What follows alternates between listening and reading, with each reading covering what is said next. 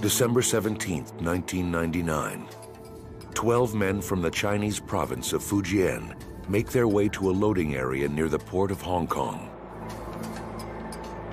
They are led by a number of so-called snakeheads, criminal mercenaries who specialize in the smuggling of illegal aliens. For an exorbitant fee, the snakeheads have agreed to sneak the men onto a ship bound for the US, not as passengers, but as human cargo.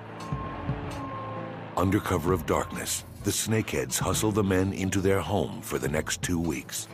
A 10-foot by 40-foot shipping container. I don't believe that the people that are actually ushered into these containers are fully aware of the circumstances under which they will be traveling. I think that they are so concerned about getting here that they're willing to take whatever risks are necessary. After a few hours, the loading is complete and the doors are closed. The container has a canvas top that will allow the men enough air during transit.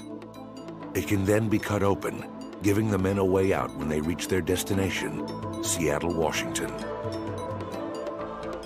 Their only link to the outside world is a cell phone, to be used to contact snakeheads in Seattle when they arrive. Their only comforts are a few vital supplies. This particular container had down comforters, water, food, rice crackers, and receptacles for elimination of human waste.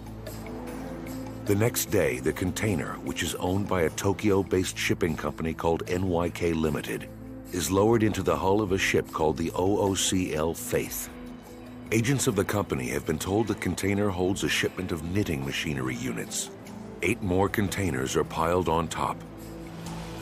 Trapped inside, the men from Fujian province brace themselves for the 14-day, 6,000-mile voyage, a hellish journey into an uncertain future. They were in utter fear of their lives and what was going to happen to them during the passage, but they had already been committed. There was no turning back. Trafficking in human cargo is just one of the many criminal rackets that have made the Chinese mob a global force. The best way to sum up Chinese organized crime is that they are a supermarket of crime. They are willing to commit murder for hire, kidnapping, extortion, loan sharking, money laundering, white-collar crime, computer crime, any crime which will help them to achieve any kind of financial gain.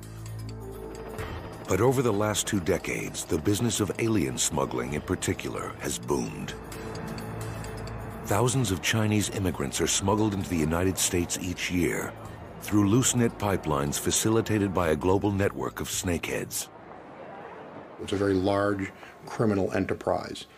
It's happening virtually on every land border and seaport and international airport in the United States today. The vast majority of those who try to make it to the U.S., like the 12 men in the OOCL Faith, come from the coastal province of Fujian. For centuries, migrants from Fujian have taken to the sea in search of a better life. Today, they look to the land they call Gold Mountain, the United States, where the average worker makes over 10 times more than the average Fujianese. Even the smallest salary here can help whole villages back in the province of Fujian. Even the worst conditions here are better than the best conditions there. The rewards of a successful journey can be great, a new life in America, and money to send back home to China. But the risks are also enormous. Snakeheads command huge fees for their services. By bringing 10 or 20 or 30 Chinese into the United States at, approximately $40,000 per person, that's a significant profit margin. Typically, a family or village in China or a sponsor in the United States will scrape together enough for a down payment to smuggle one of their sons into the U.S. Before the young man can begin sending money back home, however, he first has to pay off the rest of the debt to the snakehead. All too often, the result is a kind of indentured servitude, long hours of labor in restaurants and sweatshops, an illegal alien at the mercy of a criminal syndicate. With alien smuggling comes extortion, comes kidnapping, comes serious crimes of violence to include death. It's not simply putting an illegal alien into a boat and bringing him to a beach. It's a very involved criminal activity. Despite the dangers, the men entombed aboard the OOCL Faith were still willing to subject themselves to the harrowing journey across the Pacific. They knew that that was the risk they had to take to get to what they felt was the most important thing in their lives, and that was the United States. But after 12 days at sea, their scheme began to unravel. On December 29, 1999, the NYK Shipping Company learned that containers listed as holding knitting machinery units on a ship that arrived near Los Angeles, in fact, held Chinese illegal aliens. The company contacted the U.S. Department of Immigration and Naturalization about similar shipments headed for Seattle. There were an additional 3 containers that were shipped by the same company, listing the same type of contents. One of those containers was aboard the OOCL Faith. 6:30 a.m., January 2nd, 2000. The OOCL Faith docks in Seattle. INS and U.S. Customs officials are there waiting and wondering what they'll find. Finally, after 2 hours, the container is hoisted from the ship and rolled 100 yards away. Wearing masks to protect themselves from airborne diseases, customs agents cautiously break the lock. There are a lot of unknown factors before you open the container. You don't know whether or not there are going to be people in there in need of medical attention, or whether or not they could be people that are armed. When the doors swing open, the stench of rotting garbage and human excrement fills the air. Translators shouting in Mandarin order the men to come out.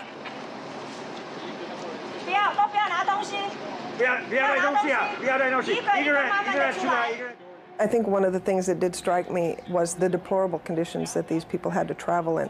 The fact that one entrepreneur would actually do this to human beings for money is something that was very difficult for me to deal with.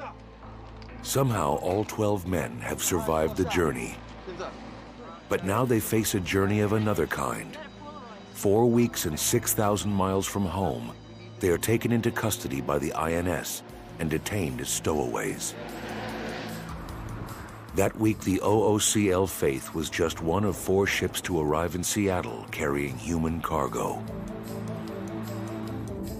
The INS arrested 3 snakeheads involved in the operation, 2 of whom would later plead guilty to alien smuggling and be sentenced to 2 years in prison.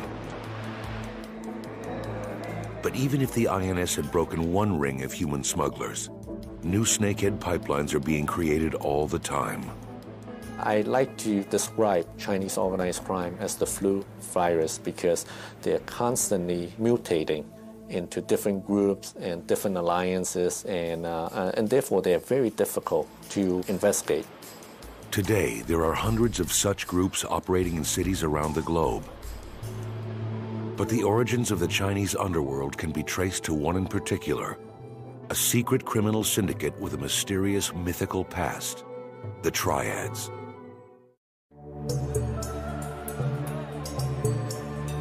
Today's Chinese underworld is made up of hundreds of different criminal organizations, but its roots can be traced back to just one, an ancient brotherhood called the Heaven and Earth Association, better known to Westerners as the Triads.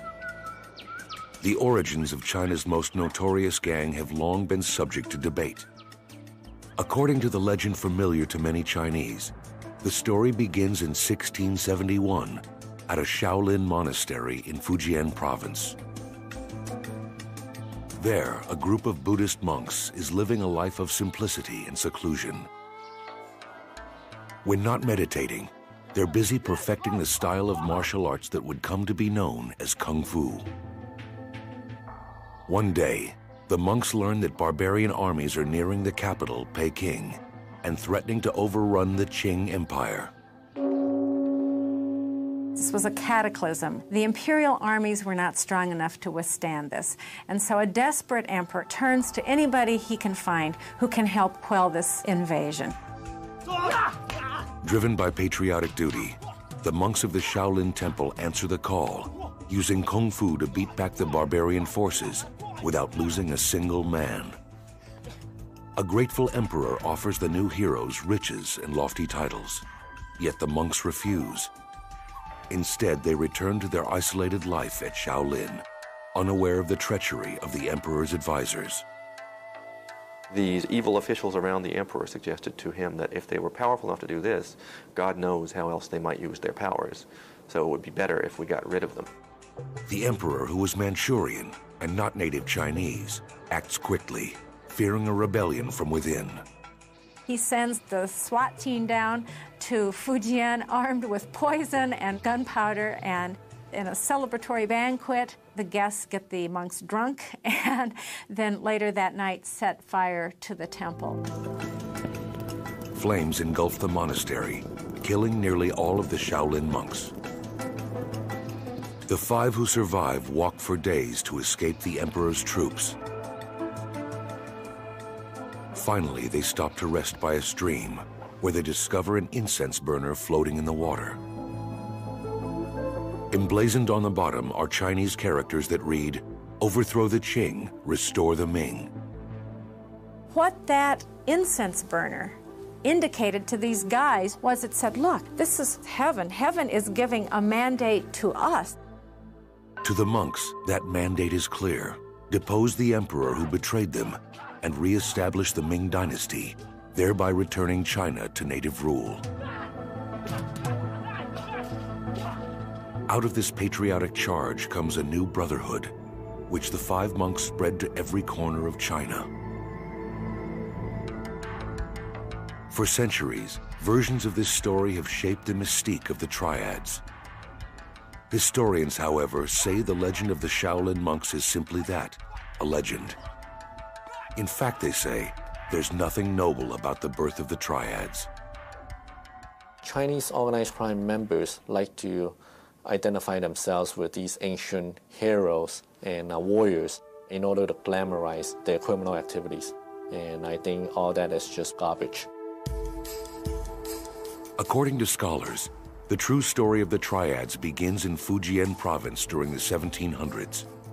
It was an age of economic upheaval, and young men on the fringes of society were forced to hit the road in search of work.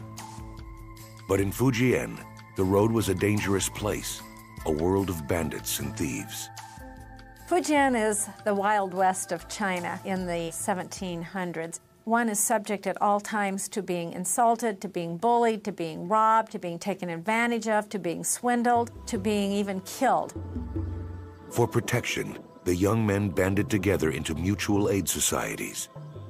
These were like surrogate families, brotherhoods bound by sworn oaths of loyalty. If you were in the marketplace and someone was trying to cheat you, you could say, if you keep cheating me, I'm going to call my brothers, and at the end of the marketplace today, they're going to whack you in the head. Soon, societies founded for self-defense began to commit crimes of their own. The kind of men who would have joined these societies and who needed these societies were not choir boys. These were people at the bottom of society. Here at this temple, it is said, a group of itinerant monks formed a secret brotherhood in 1761.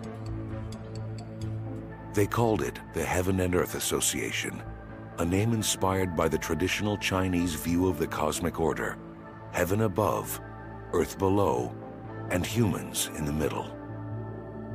To represent this relationship, the Heaven and Earth Association took as its emblem an equilateral triangle, a symbol that in time gave rise to its Western name, the Triads. It wasn't long before branches of this new brotherhood began sprouting throughout Fujian province. There was no godfather, no pope, no central figure. The society was founded as a series of small autonomous units or cells that seemed to appear almost at random. New recruits were initiated in a solemn ritual, elements of which are still used by the Triads to this day. The ritual often began with the initiates crossing beneath raised swords, symbolically passing into their new family. An animal was then sacrificed, its blood drained, and mixed with wine and incense ash. The initiates pricked their fingers, adding their own blood to this mixture. Finally, after swearing never to betray the secrets of the brotherhood, they drank. For decades, the Heaven and Earth Association managed to pass under the government's radar. But in 1787, the emperor discovered its existence. With its messianic mythology, the legend of the Shaolin monks, the mysterious secret society seemed to pose a challenge to the ruling dynasty. So if they launched a sort of witch hunt along the coast of Fujian, where in some places they went literally from house to house, searching out people supposedly associated with the Heaven and Earth Society. But the witch hunt backfired badly. The more the government or anybody else tries to stamp it out, the more it seems to spread and thrive. Individual members went underground, scattering across China, and carrying with them the secrets of their criminal brotherhood. Almost overnight, the government's failed crackdown turned the Heaven and Earth Association into China's most famous and notorious secret society. Over the next century, the Triads would spread throughout Southeast Asia and take root in American Chinatowns. Their illicit activities included everything from drug dealing to prostitution to gambling.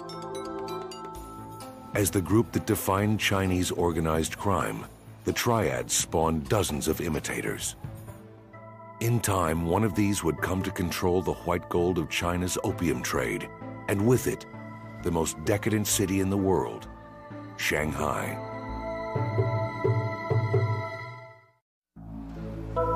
In the early 1900s, just as it is today, Shanghai was mainland China's most cosmopolitan city. It was also its most dangerous, decadent, and corrupt. It was the place where East met West in China, and there was a great deal of excess. Every vice was catered to, and that is no exaggeration. The city was really three worlds in one: British, French, and Chinese territories, each overseen by its own police force. It was a perfect breeding ground for criminality. A bandit could go and commit a crime in one jurisdiction, slip across into the other, and escape arrest. Over time, a single gang would come to dominate the city's flourishing underworld. And one ambitious gangster would become the most powerful crime boss China has ever known. With the rise of the Triads in the late 1700s, secret societies began springing up throughout China. One of the largest was the notorious Green Gang. The Green Gang began as a benevolent association for the boatmen who worked the Grand Canal, the inland waterway that carried tribute rice from central China to Peking. When the advent of steamships threw the boatmen out of work, many headed for the city. These Green Gang members began to filter into Shanghai, where they became, first of all, fairly normal laborers, but quickly began to spread into the rackets of the city. Their experience in shipping and transport made Green Gang members perfect for Shanghai's thriving opium trade. Opium was the biggest business in Shanghai. And then out of the opium business were various ancillary criminal enterprises: armed robbery, prostitution, numbers operations, loan sharking. The list goes on and on and on. By the mid-1920s, Green Gang members controlled rackets in all three sections of Shanghai.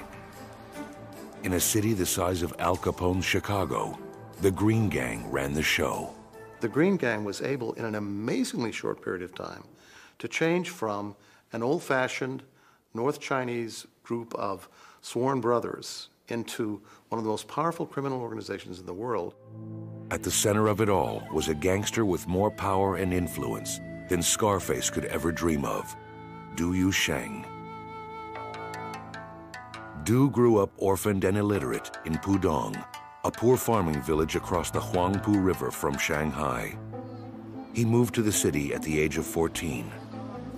By day, the boy known as Big-Eared Du worked in a shop cleaning and peeling fruit. At night, he indulged in the city's vices, smoking opium and gambling. He was essentially an immoral person, and Shanghai was definitely an immoral city. Around 1910, Du was sworn into the secret criminal brotherhood of the Green Gang. Soon afterwards, the resourceful young Hood began working for the powerful boss of the city's French sector, Huang Jinrong, or as he was known behind his back, Pockmarked Huang. Huang was one of the most feared gangsters in Shanghai. It didn't hurt that he was also the chief detective for the Chinese police squad in the French sector of the city, also known as the French Concession. Huang Jinrong was valuable not just because he could provide information to the French police, but because he could manage the underworld of the French Concession. And in the French Concession, the gangsters didn't buy off the police, they were the police. Du Yuesheng curried favor with the crime boss, eventually becoming Huang's right-hand man. But he was merely biding his time. In Shanghai, loyalty could only take you so far. And in 1924, when his mentor made a fateful mistake, Du saw a chance to make his move.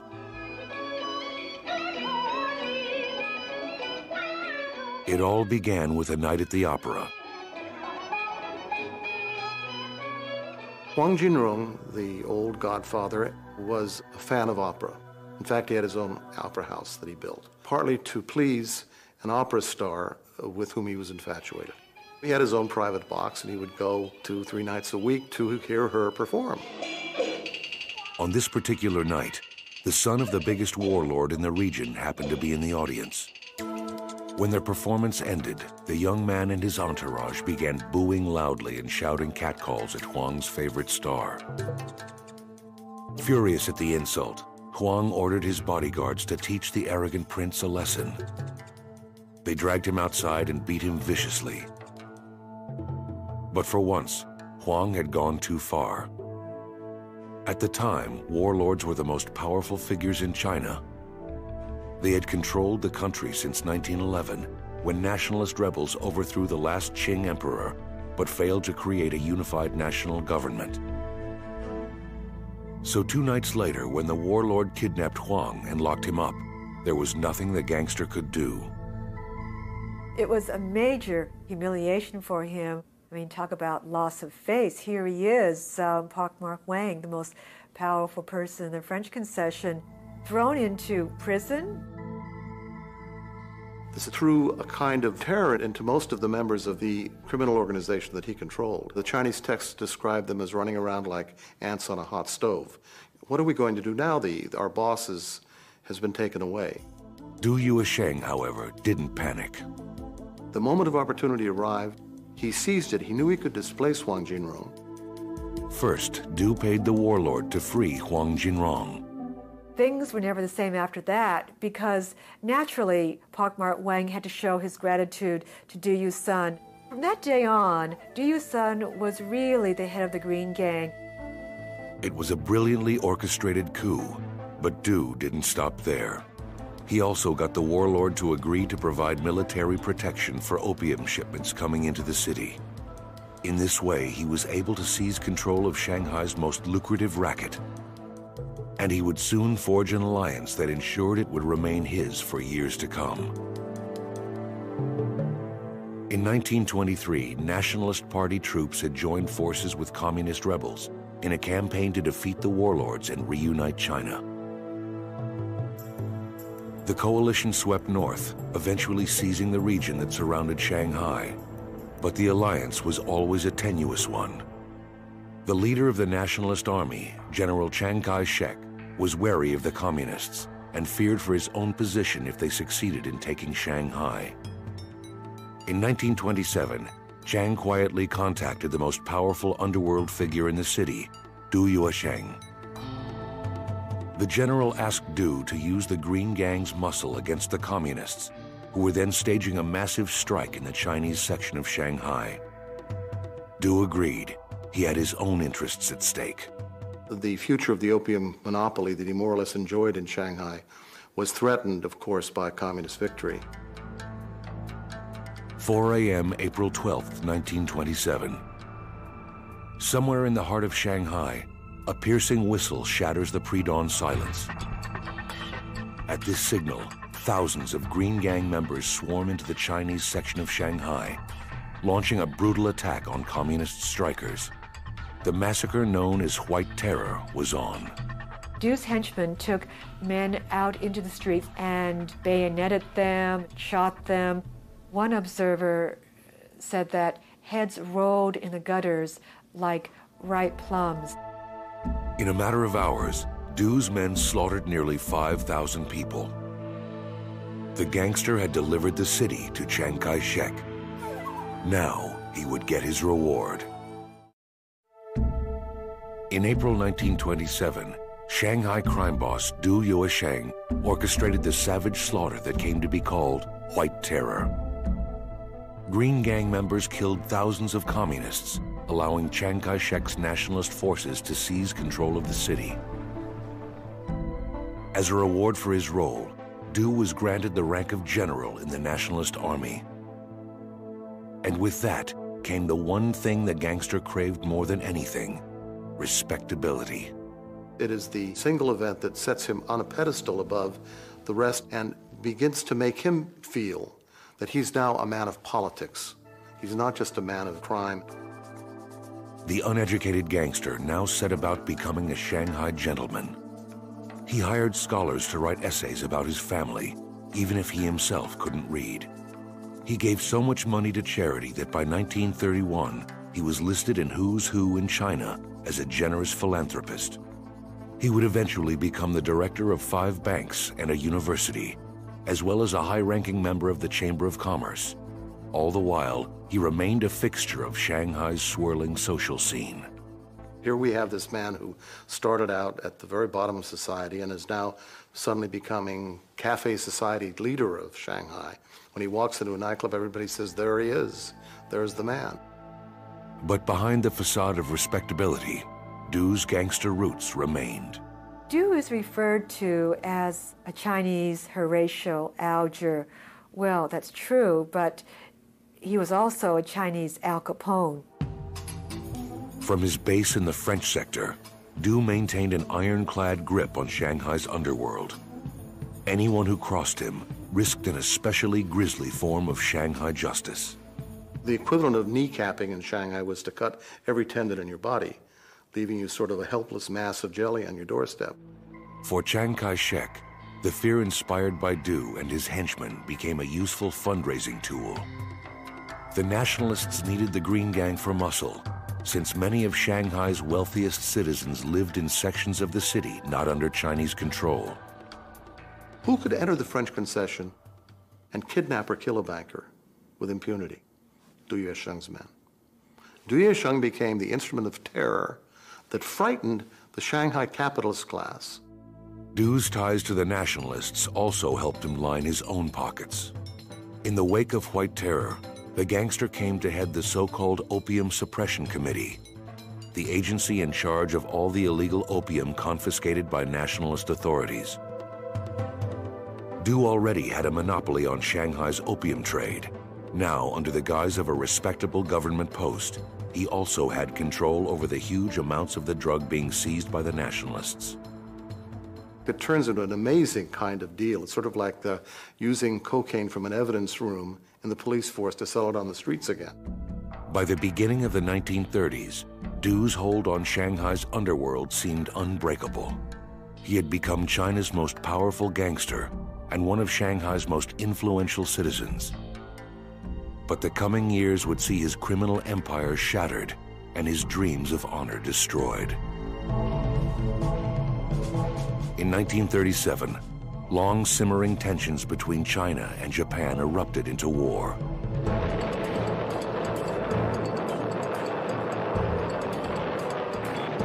On August 14th, the Japanese launched a fierce attack on Shanghai.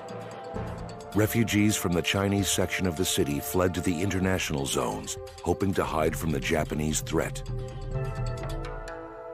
With his city under siege, Du Yuesheng mobilized the underworld. Green Gang members fought on the front lines for the Chinese army and formed guerrilla units to resist the Japanese occupiers. But it wasn't enough. After 3 months of brutal fighting, Shanghai finally fell. Du Yuesheng, along with other city leaders, boarded a freighter and fled to Hong Kong. the Chinese underworld would never be the same. In September 1945, a month after the end of World War II, Du Yuesheng returned to Shanghai for the first time in 8 years. He expected a hero's welcome from the city he'd once tried to save, but that was not to be. To his surprise, the crowds that saw him booed him because they felt he had abandoned them, that he had left them to live under the Japanese and gone off to Hong Kong and didn't have to go through the suffering they'd endured. In April 1949, as Mao Zedong's communists were seizing control of China, Du left Shanghai for the last time. He had long since lost his power. Some say he was even broke, and his health was failing after decades of opium abuse. He died in Hong Kong 2 years later, at the age of 66. Though he was not much mourned at the time, his legend has endured. Du was the quintessential Shanghai character. He epitomized the city. The Communist Revolution ended the reign of the Green Gang in Shanghai, but it didn't destroy the Chinese underworld. With hundreds of gangs operating overseas, power now shifted from the mainland to the Chinese diaspora. In time, a wave of immigration would turn New York City's Chinatown into a hotbed of Chinese organized crime. And one murderous young hood would go to war for control of it all. New York City, 1977. Down on Mott Street, in the heart of Chinatown, a war is raging. There were Chinese gangs everywhere. They were shooting each other to pieces. In the middle of it all is an ambitious young gang lord named Nicky Louie. This is his neighborhood. It's like John Gotti sits in front of the Ravenite Club. This guy sat on Mott Street. At just 5'7", 120 pounds, Nicky Louie hardly looks the part of an underworld legend. But his charisma and his seeming invincibility make him one of the most feared figures in Chinatown, a hub of Chinese organized crime in America. Yin Poi Louie came to America as a teenager in the late 60s. Soon to be known as Nicky, he was part of a wave of immigrants then flooding what for decades had been a sleepy, self-contained neighborhood. Chinatown was a town within the city of New York, and it could operate, and you can live within it and never have to speak English, and do very well for your whole life. The size of the Chinese population in America had remained stable since 1882, when Congress passed the Chinese Exclusion Act, forbidding most immigration from China. But starting in 1965, Congress dramatically reversed its policy, allowing up to 20,000 Chinese to enter the country legally every year. Almost overnight, Chinatown was swamped with new arrivals from Hong Kong, Taiwan, and mainland China. Many were young men, often desperately poor and unable to speak English. They couldn't get work, so the only thing they had to do was go out on the street and scramble for themselves. It wasn't long before they began forming street gangs, Americanized versions of the secret brotherhoods of 18th century China, with ancient-sounding names like the Flying Dragons and the White Eagles. It was this big change going on, and it really created this power vacuum where if you were willing to do things such as menace people with weapons, you could make a living. Enter Nicky Louie. Ruthless and cunning, Nicky quickly rose to the top of a gang called the Ghost Shadows. You could stand in Chinatown and see maybe 25 or 30 ghost shadows standing on a corner. Without even knowing who he was, you would know who Nicky Louie was. He was the leader. They would look to him for everything. You didn't have to be Nicky Louie, but you could dress like him. You could walk around like him. You could say "F you" like him. You know, it was a whole vista of how to act. You know. Under Nicky Louie's leadership, the Ghost Shadows graduated from petty theft to armed robbery and extortion. Their targets were often the restaurants that lined Chinatown's crowded streets. They would go to a restaurant owner and say, "This young man just arrived from Hong Kong. Can you give him a job in your restaurant?" And they would give him a job, $100 a week, $150 a week. The guy would show up once or twice, and then never show up again, and he still collected pay. That's an extortion. But the ambitious Nicky Louie had bigger plans. He wanted to take control of all of Chinatown. To do that, he needed to forge an alliance with one of the organizations that had long run the rackets in Chinatown, the Tongs. The Tongs were first established in the 1860s as benevolent associations to protect Chinese immigrant laborers from discrimination. These associations became the center of community life in most Chinatowns, a combination bank, social club, and city hall. But they didn't stay strictly benevolent for long. Some of the Tongs degenerated into criminal organizations where they would operate house of prostitutions, gambling parlors, opium dens. In New York, criminal elements within the Onleong Tong had controlled the rackets on Mott Street, Chinatown's main drag since the turn of the century. But by the early 70s, gang violence was starting to disrupt their operations, especially their lucrative gambling houses. To put a stop to this, the Tong recruited one of the gangs, the White Eagles, to use his muscle. The Ghost Shadows were frozen out altogether, forced to operate on the fringes of Chinatown. But that didn't stop Nicky Louie. On the night of March 3rd, 1973, Nicky's crew saw a member of the White Eagles, Arthur Ha, standing alone on Mott Street. Shoving a gun into his ribs, the Ghost Shadows pulled him into a car and drove him to a pier on the East River. There they tied him up, dragged him to the edge of the water, and tossed him into the swiftly moving current. His corpse was recovered several weeks later. The killing of Arthur Ha shook up Chinatown's underworld. And it showed that the Eagles were vulnerable in their own supposedly safe geographic area. Soon afterwards, the Onleong Tong adopted the Ghost Shadows as its muscle. Nicky Louie's takeover of Mott Street was now complete. But success made him a target. He was shot so many times it was said that when he rolled over at night, you could hear the bullets clank together. His ability to survive became part of his mystique, and his toughness became the stuff of myth. One legendary exchange allegedly occurred between Nicky and an NYPD detective as the gangster lay bleeding after being shot in the chest. So the detective asked him point blank, "Who shot you?" And Nicky says, "Who are you?" "The New York City Police Department." And Nicky says, "F you." They're telling you. Tough kid.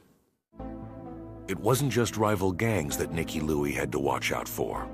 After the Ghost Shadows took over Chinatown, they were unhappy within their own group because some people were making more money than other people. So there were splits in their own group. On the night of August 28, 1978, Nicky was engaged in one of his favorite pastimes, gambling on mahjong in a basement barbershop on Mott Street. He had no time to react when a ghost shadow named Robert Sue, a.k.a. Potato, pulled out a gun and shot him in the head. Miraculously, the bullet did not penetrate his skull. Nicky jumps up, and now he's running around the barber's chairs. And this is what he tells me. He hears the gun click, which means it's either empty or it misfired. He runs by the guy and out, runs to Canal Street, runs to Elizabeth Street, and walks into the station house. Says, "I'm shot." And why not the police station? There's no other killers there. I mean, he doesn't know who else is out there, does he? 2 days later, Nicky Louie woke up in the hospital, surrounded by cops and prosecutors. He agreed to cooperate with the authorities and testify against his would-be assassin. But in doing so, he had to recount his own criminal history, including several murders. His testimony would come back to haunt him in 1985, when federal prosecutors used it to bring racketeering charges against Nicky Louie and 24 other ghost shadows. So it worked against him. You know, he put away the guy that shot him, but his own words probably helped make him plead guilty to the RICO. In October 1986, Nicky Louie was sentenced to 15 years in prison. His downfall and the demise of the Ghost Shadows marked the end of an era in Chinatown's underworld. There's no longer clear definition of necessarily who works for who and who controls what streets and what businesses. I don't see that clarity anymore. It's kind of now a potpourri of Asians willing to commit crime in a Chinese community. Since the founding of the Heaven and Earth Association more than 2 centuries ago, the Chinese underworld has survived and thrived, but it hasn't lost any of its mystery. Today in the U.S., it consists of an elusive array of constantly changing alliances, bonded only by the desire for profit. Involved in everything from heroin smuggling to human smuggling, they've recently begun for the first time to move beyond the boundaries of their own communities. They're willing to work with just about anybody as long as they can make money. And therefore, they become a much more significant threat to the safety of the citizens of this country. It's not a simple task to clearly define Chinese organized crime today. It's very complex, it's very intricate. There's a lot of mirrors and there's a lot of smoke, and it's a very difficult entity to penetrate.